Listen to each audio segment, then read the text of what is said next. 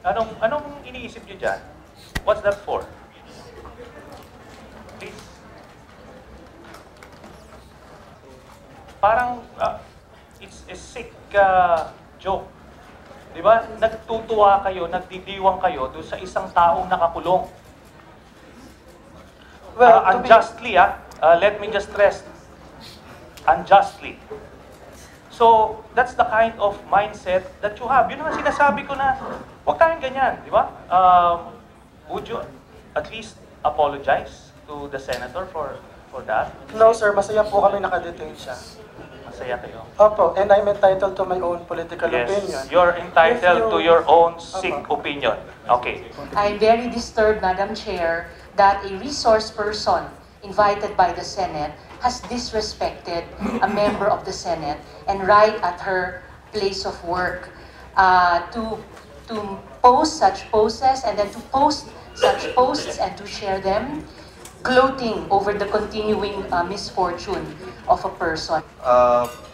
Being now a consultant in a sensitive position in government, heading its strategic communications for migrant workers, you are now bound by the code of conduct, and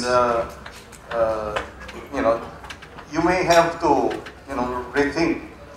You have to choose. We're not saying if you want to do this, then you have to make a decision.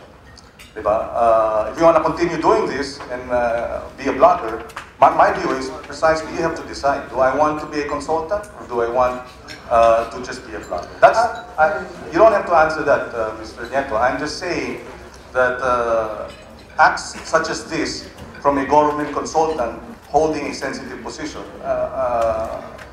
would be, at the minimum, unacceptable. Sorry, it's not about me, sir.